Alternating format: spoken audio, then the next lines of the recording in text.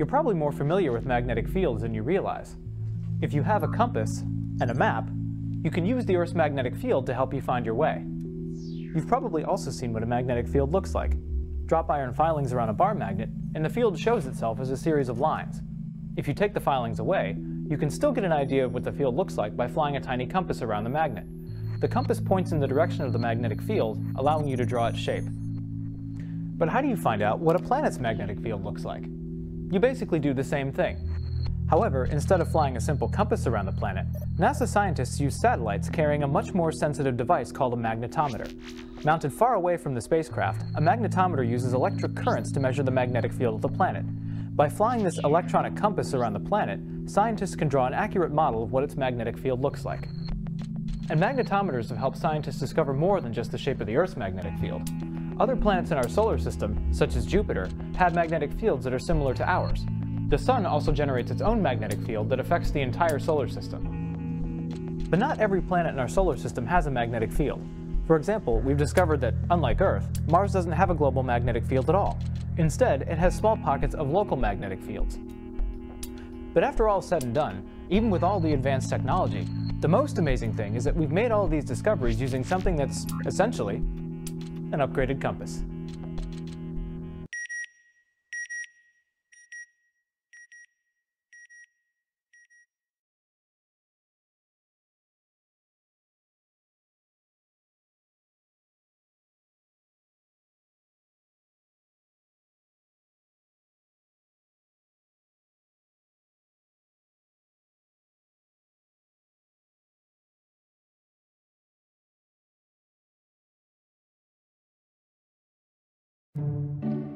I'm Gwyn Collinson from NASA's Goddard Space Flight Center, and I'm here to tell you today about the electric wind of Venus. Just as every planet has a gravity field, we think that every planet has a weak electric field. So we went looking for Venus's electric field, and boy oh boy did we find it. It turns out that Venus's electric field is at least 5 to 10 times stronger than at Earth. It's a monster of a force. It can rip heavy things like oxygen straight out of the upper atmosphere and send them kicking and screaming off into space.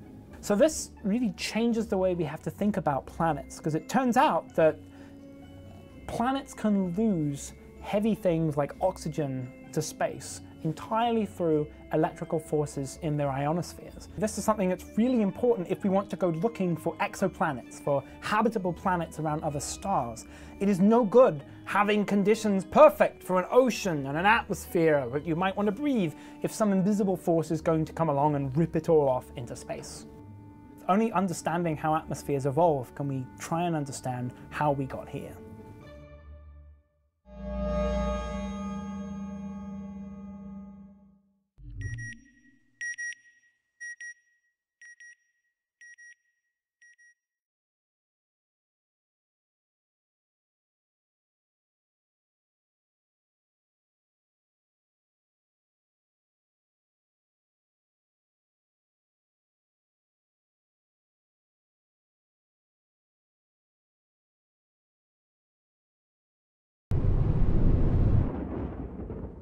We don't really know on Earth why you get thunderstorms at the rate we get them. We look at Saturn, they're very infrequent. We had heard the lightning on the radio instrument on Cassini, but you hear static on the radio signal, but you can't pinpoint where it's coming from. We had to use a synthetic noise because the actual noise that the radio instrument is picking up is beyond the human ear. So we picked a noise that sounded like an electrical discharge. In other words, a big spark. That's what lightning is.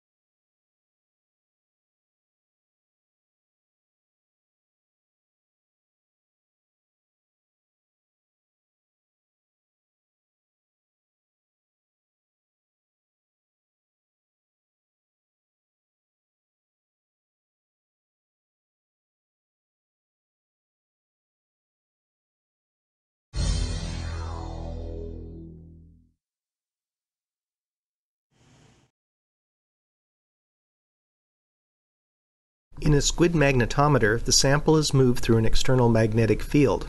A pickup coil links to a superconducting detector loop with parallel Josephson junctions.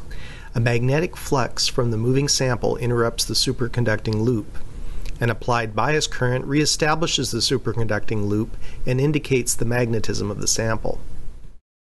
The first step is to refill the squid device with liquid helium at 4.2 kelvins. A tube is used to siphon helium from the dewar into the device.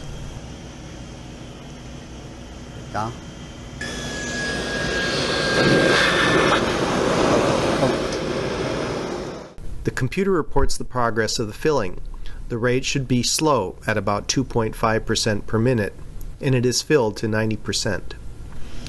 To contain the helium, a positive gas pressure is applied from the external tank. The fill tube is removed, being careful to keep its ends level. The field-cooled FC line shows the sample magnetism with an applied 500 OE field as the temperature range is scanned. For superparamagnetic nanoparticles, the process is irreversible and the FC and 0 FC curves separate. A number of other curves can be generated. The magnetic moment plotted against the magnetic field is not a straight line for a superparamagnetic material. This curve shows a ferromagnetic property with a hysteresis loop.